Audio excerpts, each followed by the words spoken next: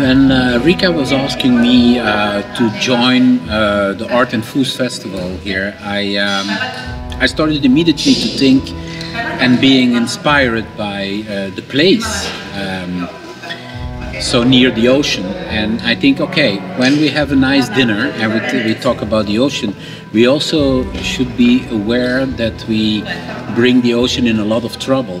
So in this installation, I like to seduce people in the first place to think about what is our position towards nature.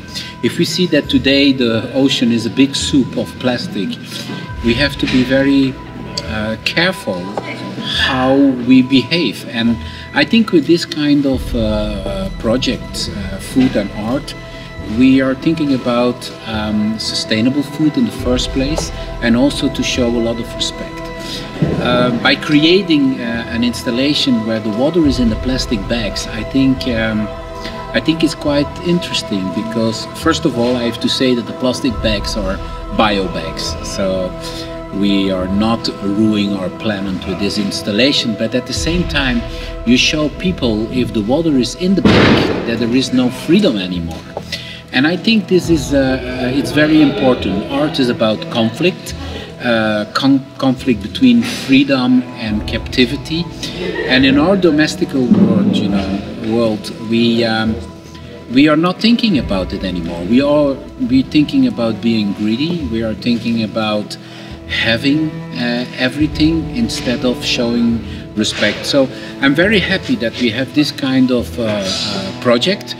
And at the same time, we involved also the local people. And I think it's very important to have local academy working on this project, because the whole project is also dealing with, for example, the chef is bringing a student, and also the art is between the artist and the student. So the whole installation is in different layers, because it's not only the aesthetics of what you see, but it's also the performance of people who are completely covered with plastic bags moving through the table. So on one hand you have something above your head that pushing and that gives you some pressure. On the other hand, you have people who are moving and completely covered with plastic bags.